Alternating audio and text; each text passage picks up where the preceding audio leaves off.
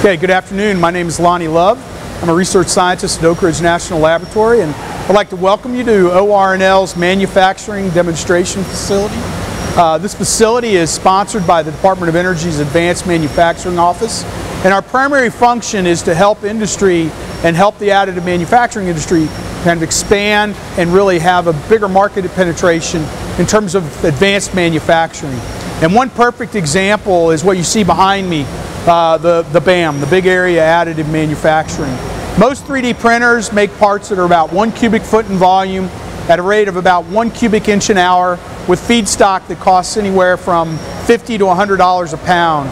BAM is radically different. It grows things that are very large. Instead of 1 cubic foot in volume, it can go up to about 1,000 cubic feet in volume. Instead of 1 cubic inch an hour, we're going well over 2,500 cubic inches an hour, or 100 pounds of material an hour.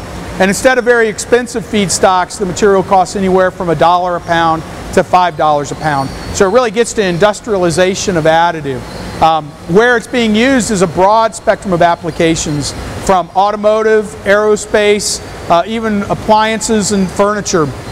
And that's what has us extremely excited, is just the flexibility of the technology. We'll go over here and take a look at the cars. So a couple of perfect applications of where this large-scale printing makes perfect sense is in prototype vehicles.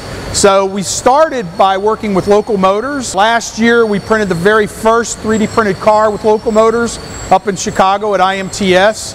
After the Local Motors, we started working on the Cobra. This is the printed Cobra for the Department of Energy. Now we've kind of evolved into the PUV. This is the printed utility vehicle. This is radically different than anything we've done before. First, it's much larger. Also, instead of being a purely electric vehicle, it actually has natural gas tanks embedded in the frame, as well as a battery. Then it's got a generator in the back of the car. So it's really a hybrid electric vehicle. It'll take that natural gas, uses that to run the generator, and then that provides the power, the electrical power we need for the drivetrain, as well as charging the batteries. But it also goes one step further and is enabling us to really look at the synergistic combination of housing, buildings, and transportation. If you look at energy in the United States, a lot of energy goes to those two main things, buildings and transportation. And what we're looking at is, can we bring those two together? And this is what this system enables us to do. So we have in our car a generator. It can provide electrical power. We can use that power for transportation. But we can also go one step further, and it has two-way wireless transfer, so that I can use the power in the car to actually wirelessly power the house. Or vice versa, I can use the power from the house and transfer that back to charge the car. But really looking at how do you combine transportation as well as buildings into one seamless piece. Soon after that, we now have the printed Jeep. This is a vehicle that we made for the military, and it really gets into where we think there's also a lot of opportunities. The military has a lot of legacy equipment, things that are 20, 30, 50 years old, and we can't repair them any longer. They don't have replacement parts. They don't have the tooling to make replacement parts.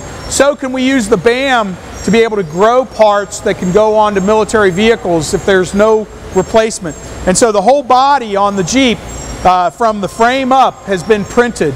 It took about 7 to 8 hours at a cost of probably around a couple of $1,000s. So if you take off the grill, things that are printed on the Jeep are the grill, the fenders, the whole body. All of that has been replaced with these carbon fiber reinforced materials. And again, looking at how can we keep military vehicles moving. Another example of where it's going, even at a larger scale. So this is the Lvad. This is a vehicle that the Army has that it's a general utility vehicle. It's very large. They actually put it on a pallet and drop it out of planes, parachuting it into forward lines. And when they do that, generally things will break. And so we're going to be using the same basic principles we used on the Jeep here, where we can actually take things like the hood of the truck and 3D scan it and print out replacement parts. Doing that in hours to days rather than months or years.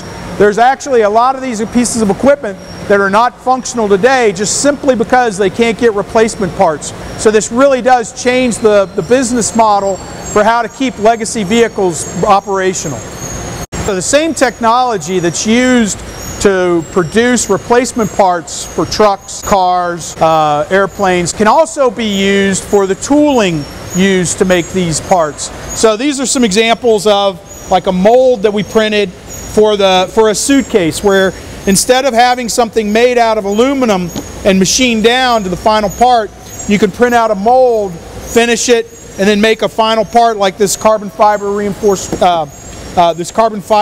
suitcase. Another example is a hood of a car. So a mold typically like this will be made out of aluminum or steel. It'll cost you hundreds of thousands of dollars and take months and months, 6 months, 9 months to have manufactured.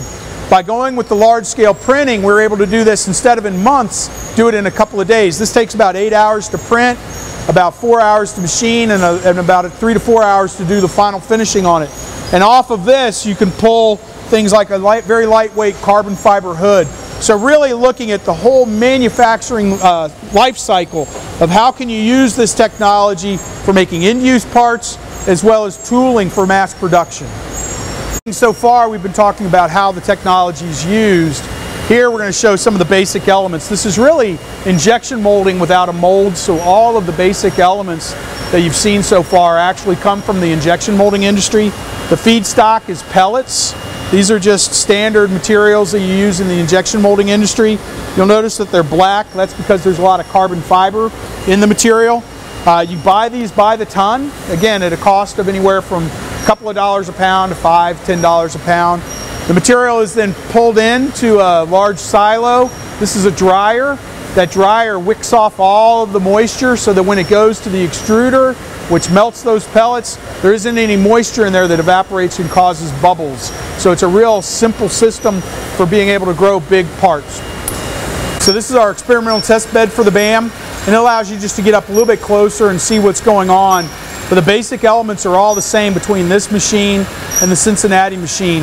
You have dryers in the back that get all the moisture out of the pellets, and then you'll see these feed lines that feed the pellets to the extruder that then has them come down and goes into a single screw that's like an auger. It melts that material. As it rotates, it squeezes it out, it melts it, and gets like almost like a toothpaste type texture. And then the gantry moves around, growing the part layer by layer by layer. You'll also notice the vibrating platen. That's to actually pat that material down to get any air out of those seams between the parts. So again, you're growing the part layer by layer, bit by bit.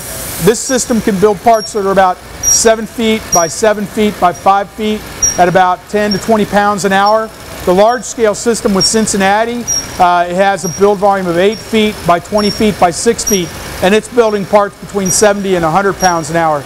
Now this is all scalable. We're looking at going much, much larger, looking at things that can make things that are about 35 feet wide, 35 feet tall, and in excess of 100 feet long.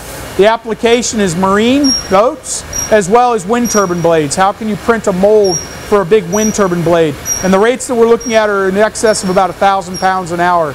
So this is all scalable. Richard Feynman said, you know, there's plenty of room at the bottom. We believe for additive manufacturing it's just the opposite. There's plenty of room at the top. We can make very, very large structures.